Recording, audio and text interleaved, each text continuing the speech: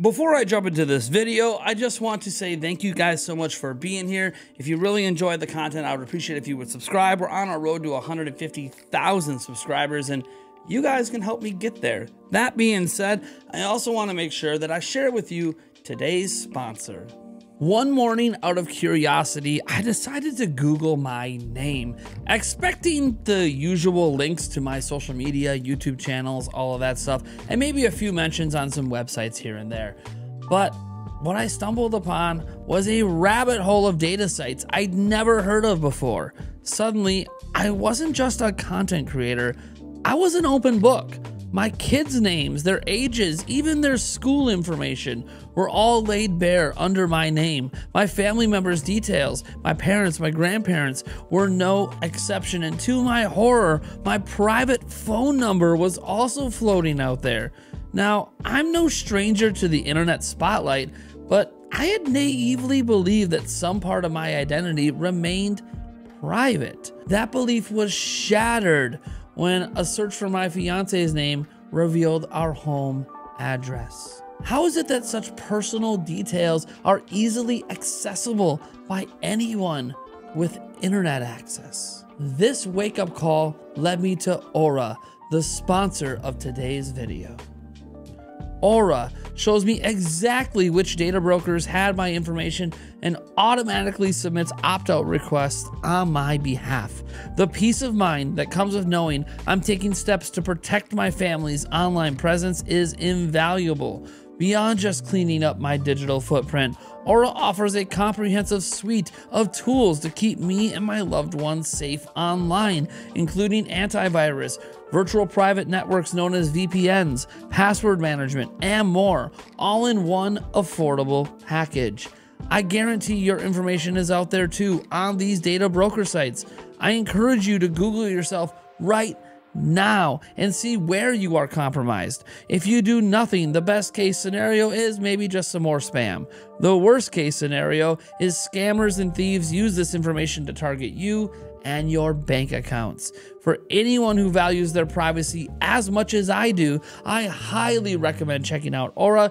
You can start a 14-day free trial by visiting aura.com/Nintendo Prime. It's also linked below in the description. Let's take back control of our online presence and protect what matters most.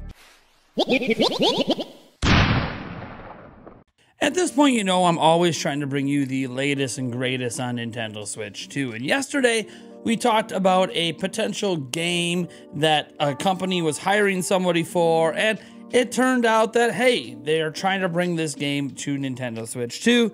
Whether or not development started yet or not seemed a little fishy. We weren't really sure, but it still was a developer publicly talking about it. Now, today isn't one of these, oh man, developers publicly talking about Nintendo Switch 2. Those kind of stories are rare, but still cool. It's actually a rumor, and we haven't actually dove into any Switch 2 rumors for a while, but the reason I want to talk about this particular rumor, and again, rumors are meant to be doubted and taken with the appropriate levels of salt and whatever else you want to say.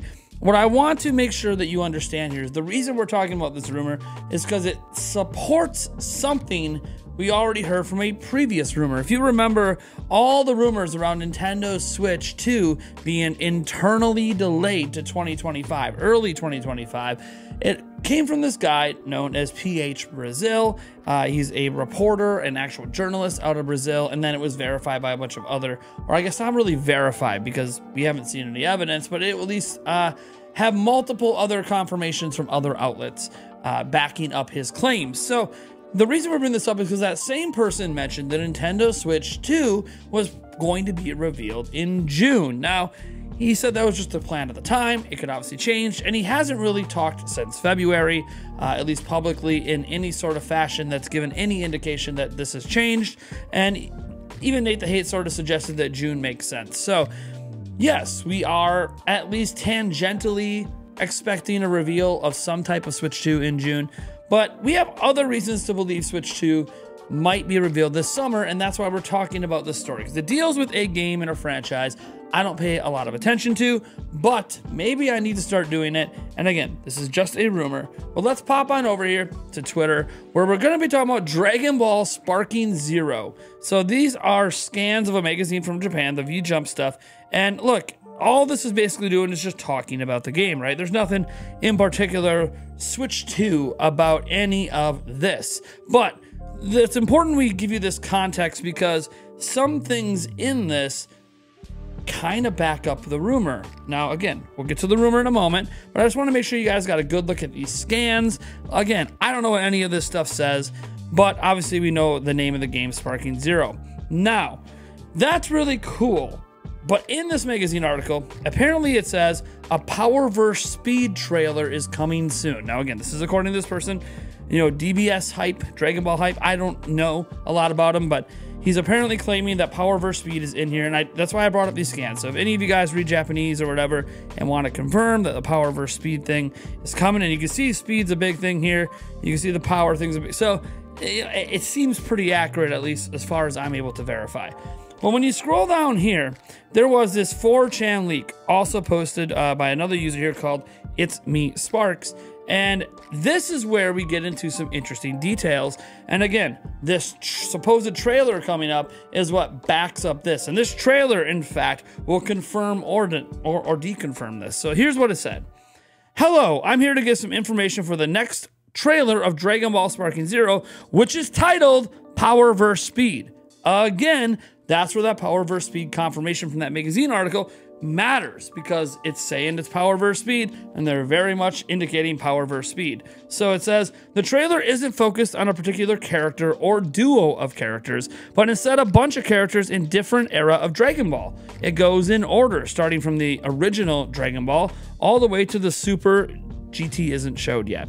It features the character types game mechanic, which separate characters into types all around, power, speed, and technique. If it reminds you of the Mario and Sonic Olympic Games series, it's totally normal. Spike Chunsoft drew inspiration from it. First fight is from the 23rd TB, showcasing Goku versus Chi-Chi with a sneak peek of Goku versus Ma Junior fight. Again, I don't know Dragon Ball very well, so I apologize for butchering this stuff, but this is all going to make sense in a moment. The second fight, the highlight of this trailer, is from the Buu saga with a splendid Super Vegeta versus Majin Buu. Again, I'm not very good at these stuff here. Ultimate Gohan. That part starts with the Potala fusion cutscene and ends with Vegeta holding Majin Buu with the spiritual sword. Final fight for the trailer, which is more of a tease than a real fight, is from TOP, Tournament of Power Saga, with Ultra Instinct Goku versus Jiren the moment Goku transforms into Mastered Ultra Instinct. The release window is announced as Winter 2024. A slide shows all the platform releases: PlayStation 5, Xbox Series X/S, PC, and a mysterious question mark. On the question mark is written, announced on summer 2024.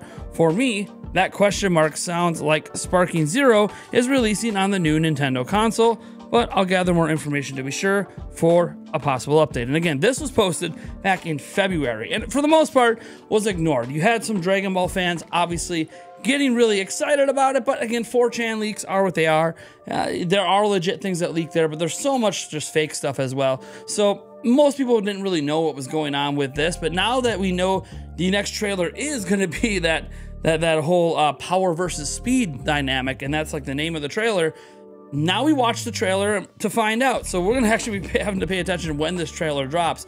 But what's fascinating is we're not going to have to wait long, right? Like, we'll get the confirmation on this if the trailer drops soon, hopefully this upcoming week, and then, hey, we can actually dissect it. I am so curious about this, though, because the question mark, you know, saying announced in summer 2024, that to me does really sound like the next Nintendo platform. If it's on the platform screen, that would just be like, hey, we know Nintendo's announcing this system in 2024. We're not going to specifically say Nintendo, so we can't get in trouble about it. We're just teasing. We're going to announce a new platform.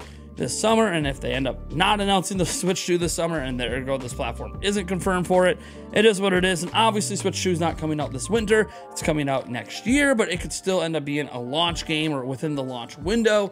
I find this all to just be really, really fascinating. So this is just one of those rumors that kind of backs another rumor from more credible places. Though, if you wanted more evidence to suggest that we are going to have Switch 2 revealed this summer, we need to pay attention to this Dragon Ball Sparking Zero trailer just to see if that's the case. And you know what? When this trailer drops, I will make sure that I watch it and give you guys an update. It'll maybe not be its own individual video. We'll see. I mean, if it actually happens and this question mark is there, then yeah, we'll have to go in and talk even more in depth about this. But for now, I'll just, you know, if it's not there, the update will be, hey, it turns out that this wasn't true, and here's some other news and all of that. But I just find this to be interesting. Okay, again, I don't know a lot about Dragon Ball, and I'm sorry for all the stuff I butchered. I do know the creator did recently pass away, so obviously rest in peace, and my heart goes out to all of you that are really feeling the impact of that loss, including, or most importantly, the man's family, but all the fan base has obviously been feeling it as well lately. So I just want to make sure that I actually address that here towards the end of the video, because I don't want to just ignore that we lost a major figurehead and literally the creator of the entire franchise. So yeah, rest in peace, man. But this is kind of exciting, but still a rumor. I'm just saying, we're looking for all the possible hints, right? We are a channel that's trying to stay on top of all the Nintendo news, including Switch 2 stuff. And this is just one of those things where a couple things lined up. We'll see. We'll see if this 4chan rumor is true soon enough, I suppose. All right, folks, that's all I got for this video. Thank you so much for tuning in. Enjoy your weekends, and I'll catch you in the next video.